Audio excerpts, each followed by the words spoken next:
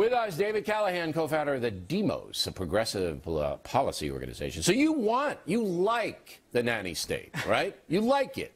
Look, that story is crazy. I certainly wanted. I sent my kid to school today, my 4-year-old, with chicken, not with chicken nuggets, with Cheez-Its. I wouldn't want to get a Cheez-Its. Arrest him.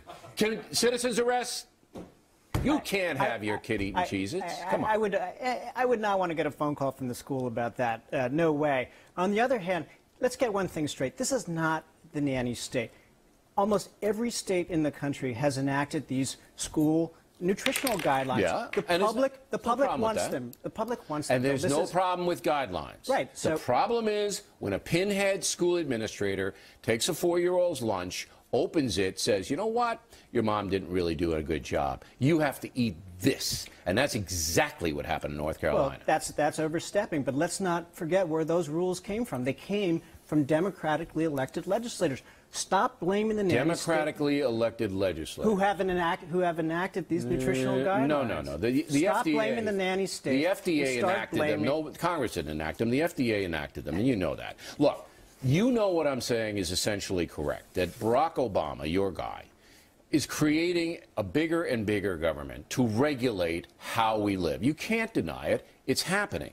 Bill, any place where you see the so-called nanny state, you'll see legislators making these rules. The USDA rules that you're up in arms about. Yeah. Congress has asked the USDA and I don't have any problem with the rules so the problem per se. The problem is, you know, what voters want.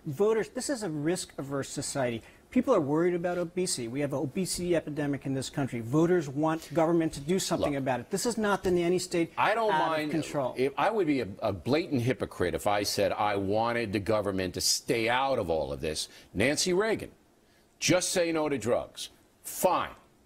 Was Nancy Reagan patting you down and looking in your coat to see if you had a joint? No. All right? Guidelines are good.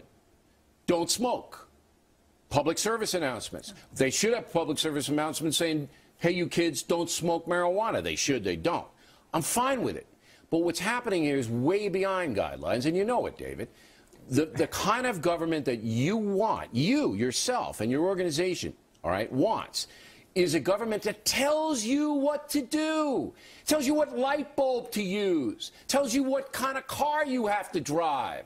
That's not what America's all about. But again, you can suggest, you can persuade, you can do all of those things. But to force people... But again, all of those rules came from democratically elected legislators. Well, that's the struggle, is it not? Okay, so this is not about government out of control. This is about what voters want. It's about government intrusion. You're right. Those light bulb rules came from the Bush administration, from Congress in 2005. You're absolutely right. If Barack Obama gets reelected president, if he gets reelected, what the American people are saying then is, we want this colossus. We want the government in Washington to provide for us and tell us what the hell to do every day.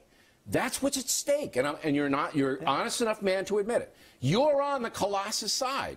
You're on that side. You want Havana or Moscow or Berlin in the 30s to tell you what to do. I'll give you the last word. Well, I think that it's not just me, it's millions of Americans who want these rules. It is not government bureaucrats out of control, it's voters who want this stuff. All right, and the voters will decide. Motorcycle helmets. I'm not into a lot of that stuff, but people want it. All right. David, thanks for being an honest guy.